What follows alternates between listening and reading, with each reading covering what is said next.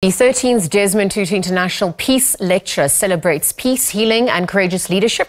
The lecture holds particular significance this year as we commemorate Mrs. Leah Tutu's 19th birthday. Mrs. Tutu, of course, played a pivotal role in the anti-apartheid movement. This year's theme serves as a tribute to her unwavering leadership. So they obviously aim to celebrate and recognize the contributions of women's leadership on a global scale and within communities at large. Janet Jobson, Chief Executive Officer of the Desmond and Leah Tutu Legacy Foundation, joins us to weigh in further. Janet, good afternoon, and thank you for your time with us here on the SABC. Hi, Liesl. Lovely to be with you and the viewers. Let's look at the significance of hosting the annual lecture this time round and its aim, given the current socio-political economic climate in South Africa. Yeah, I think we need to think about South Africa and the world. It's a particularly important time for platforms for peace to be out there in the world. The International Peace Lecture, the annual Intellectual Peace Lecture, was established in 2011 in protest against South African government not giving a visa to the Dalai Lama for the Archer's 80th birthday. And since then, it's been used every year as a real platform to bring together people in a commitment to peace, in a showcasing of moral courage, in a real sense that we have to work in the name of and in the legacy of both the Archer and Mrs. Tutu to really bring about social change and peace across the world. So we're delighted this year that the lecture is in honor of Mama Leah. We had a fantastic kickoff of her birthday on the 14th of October, and we're just really excited that we get to bring a powerful voice like Melinda French Gates to South Africa and into conversation around the critical issues of peace and development.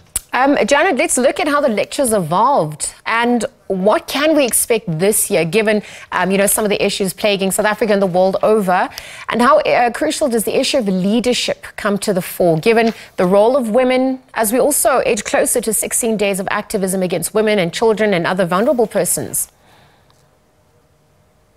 Yeah, I think the question of women's leadership in society is absolutely fundamental. Where we've actually shaped it for this lecture is to talk about women's power.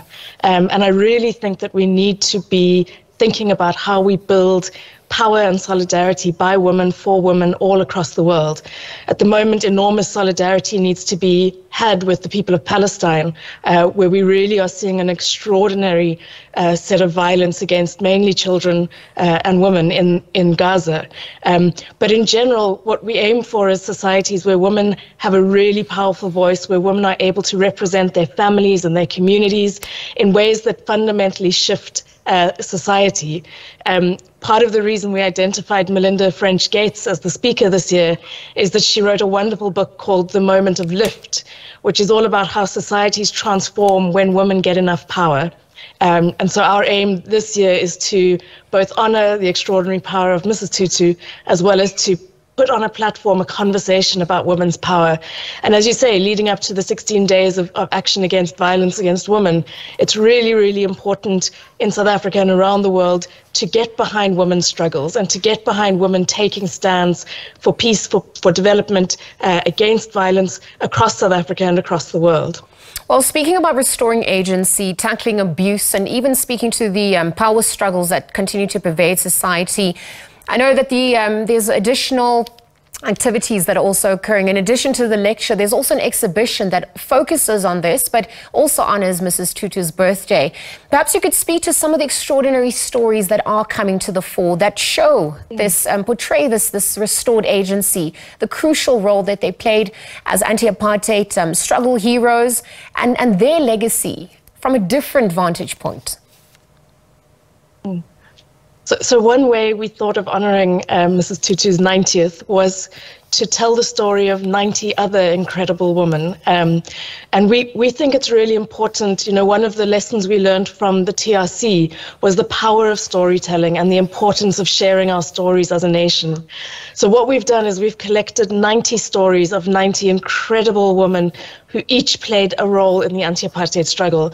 Most of these are not women's names that you would know. They're not big party political figures, but every single one of the stories are incredibly meaningful.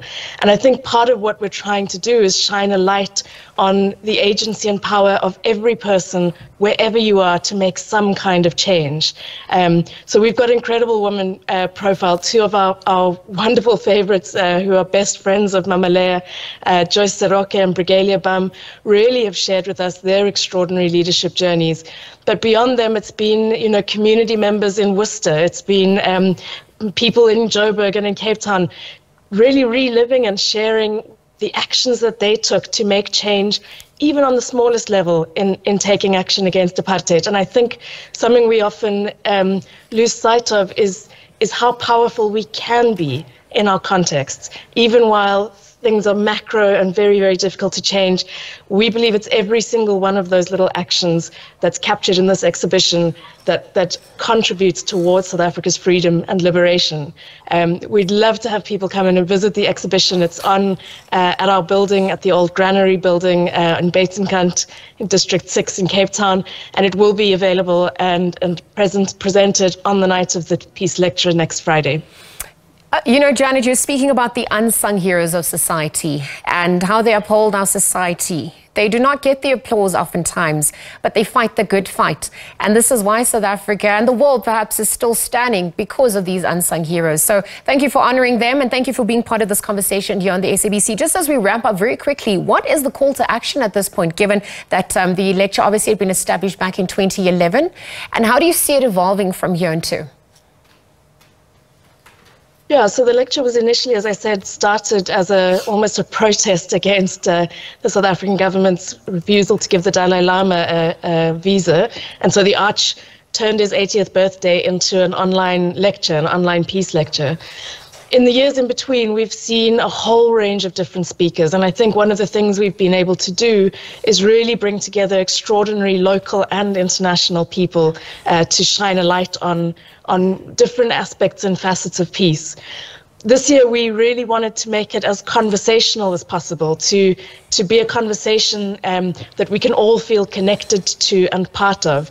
So the format's a little bit different. We're going to be having a number of South African women contributing to the experience and contributing to the evening.